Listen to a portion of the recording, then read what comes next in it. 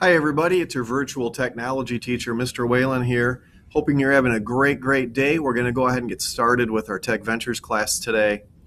Today, for part one, we're going to be going straight to typing.com, and we're going to be getting into a lesson called period and comma. I happen to have typing.com available to me. And what I wanted to do today was I just wanted to go through the lessons and remind you of the proper finger placement and technique for each of the letters that we've gone through so far. This won't take too long. I'm going to put my fingertips on the home row keys. A, S, D, F, J, K, L, semicolon. And when we look at the first lesson called J, F in space, what we're doing with J is we have our right pointer finger on J, so it's pretty easy to press J. Left pointer finger is on F, so we use our left finger. And then we have our thumbs on the space bar. Boys and girls, the only keys that you use your thumbs for are the space bar. Yeah, it's true. Sometimes I see students do some of these bottom row keys with their thumb. Maybe it's an old habit, but it's certainly not what typing.com and your friendly teacher, Mr. Whalen, is teaching you. Only your thumbs on the space. Next, the letters U, R, and K. So the letter U, we take our right pointer finger, goes to U. For the letter R, it's our pointer finger. Recently, I've seen some students try using that middle finger, and if you think of our drawing, our keyboard drawing, they go on diagonals like this. So left pointer finger for R. Left middle finger, if I move it out of the way, it's already on the letter K, so we use our right middle finger. If I said left, we use our right middle finger for K. Next lesson, D, E, and I. Now we're going to go to that left middle finger. You can see both D and E are right there. The left middle finger is for D and E. And they really seem to like the middle finger for this lesson. We go over to the right hand, and the letter I goes up for the right hand. Next we have C, G, and N. So the letter C is often done wrong. If I were to have you record yourself and send in a video, many students would probably be using the wrong finger. You want to use your middle finger for this. It goes down to the letter C. And you just want to touch that corner of the letter C. What finger do you think people do it wrong with sometimes? Well, maybe the one that you are, that pointer finger. This is incorrect. You have your middle finger come down for C. For the letter G, I think most kids are going over from F. And for the letter N, we take our right pointer finger and it goes down from J to N. We had beginner review 1. That's a 25-point lesson. If you haven't earned 25 points, feel free to earn full credit by resubmitting it with a good accuracy. Next are the letters T, S, and L. Left pointer finger goes up to T, so that left pointer finger covers both R and T on that top row. If I move my hand out of the way, you'll see the letter S. Our left ring finger is already on the letter S. And again, the other ring finger, our right ring finger, is on the letter L, so we use the ring finger. Scrolling on down, we've been working on the lesson called O, B, and A. And for the letter O, we take our right ring finger and it goes up to O. I was watching Jeopardy recently, and there was a question on Jeopardy about which vowel was furthest right on the QWERTY keyboard. The QWERTY keyboard, by the way, QWERTY, that's the keyboard that we use, the QWERTY keyboard. And only one person in the group knew that it was the letter O. So we use our right ring finger to go up for the letter O. The letter B, I've seen some people using their thumbs, but we don't do that. We want to take that left pointer finger and it goes to B. Left pointer finger, not the right pointer finger, not the thumb, the left pointer finger. The letter A, if I move my hand out of the way a little bit there, you can see the letter A, and our left pinky is already there, so we use the left pinky. V, H, and M, our most recent lesson, we're going to use that left pointer finger down for V. Our right pointer finger moves over a little bit from J for the letter H, and we use that also for the letter M down here. That right pointer finger covers both N and M. And today's lesson, period and comma.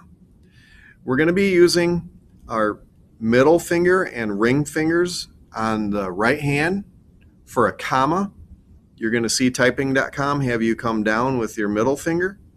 And for a period, it's going to be your ring finger coming down. So they go like this on those diagonals, comma and period.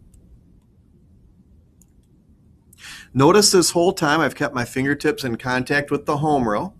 You don't want to have your fingers spread out and be going like this. You should have your fingers in contact with the home row keys and be moving the fingers when it's necessary. You don't move your hands when you type, you just move your fingers. Period and comma. Now, as you're working on this lesson, you might get a little bit confused about which one goes which.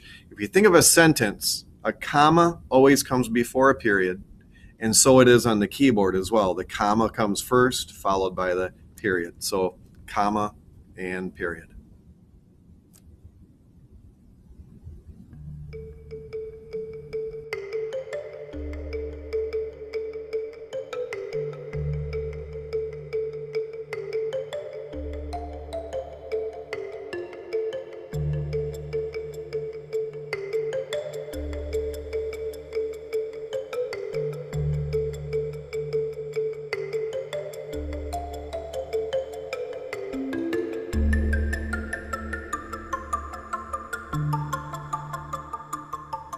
Okay guys, you've finished the typing lesson at typing.com called period and comma.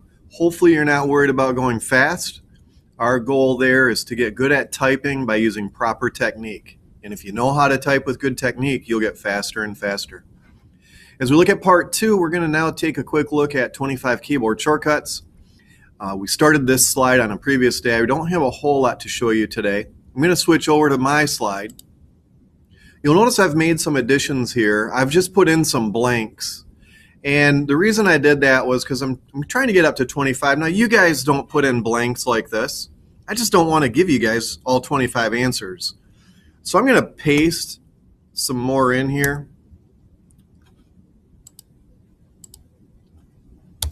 till I get to 25.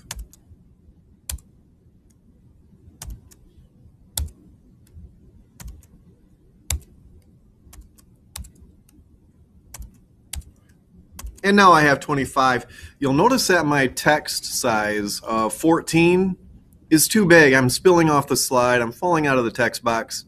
So as you get down close to or to number 25, see if you can find a font size that's going to fit, that's going to work.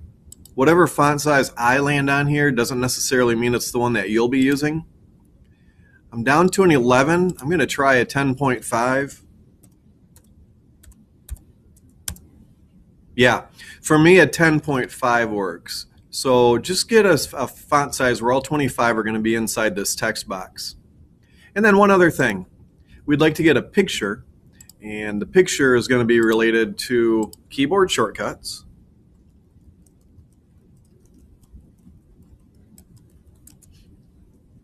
I'm going to go under Google Images. You guys are not required to use the very same picture that I am going to. Although if you'd like to, you can. This one here looks pretty good, keyboard shortcuts. I'm going to drag that onto my slide.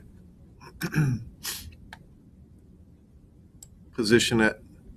I'm going to have it fill up as much of that other third of the slide as I can and try to get it centered there. And that's looking pretty good. That's a nice picture. You can use a different picture. It does not need to be that picture. Hopefully, soon, you'll be able to finish 25 keyboard shortcuts. And at that point, continue the video. After you've got those, check out Schoology. There's going to be some instructions there for one other thing as well.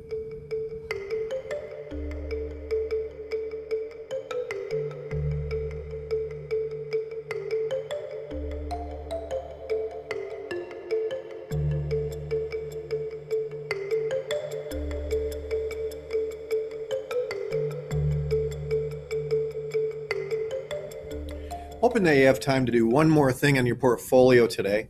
Hopefully by now you have 25 keyboard shortcuts along with a picture. And remember, because I'm the teacher, I was allowed to put blanks in here, but you're putting actual shortcuts. Don't turn it in today. There's not an assignment that exists yet for it, but there will be soon, and we'll be turning this in for a 25-point grade. So make sure you get this finished. Next up, we're going to create a new slide. I'm going to go ahead and duplicate this slide. We're going to have a new slide 10.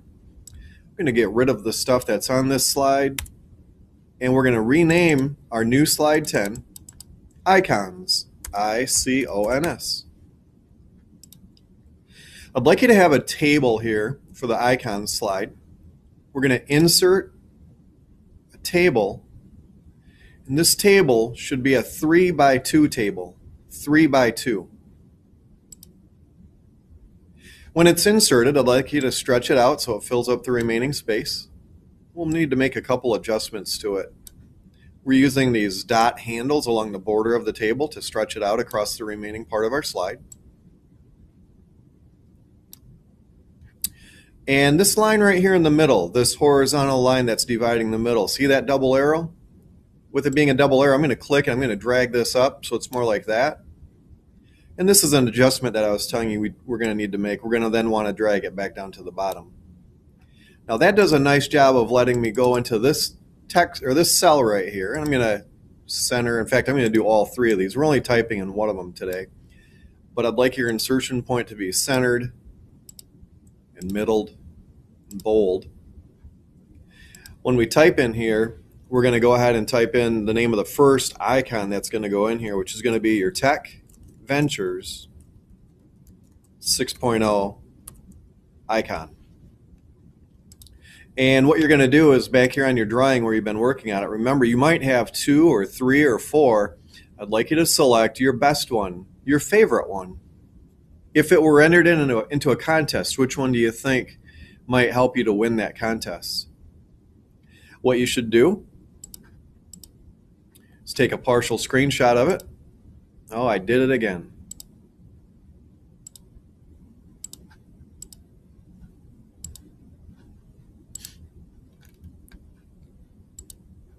I'm going to take a partial screenshot.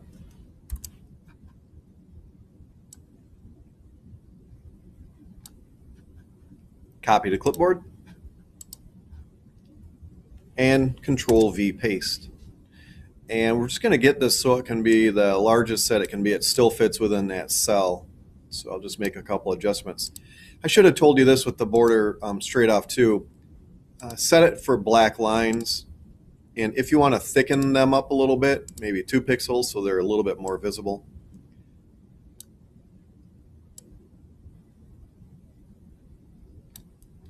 That should be pretty good right about there. I'm going to see if I can get it centered there. Yeah, something like that. I might zoom in after I'm done with you guys and see if I can get it to fit a little bit better. But you're going to want your favorite Tech Ventures 6.0 icon to be in this cell right here. Hopefully by now you've had a chance to finish the typing lesson called Period and Comma, finish 25 keyboard shortcuts, also create our new slide 10 called Icons, and put your favorite Tech Ventures 6.0 icon onto this slide.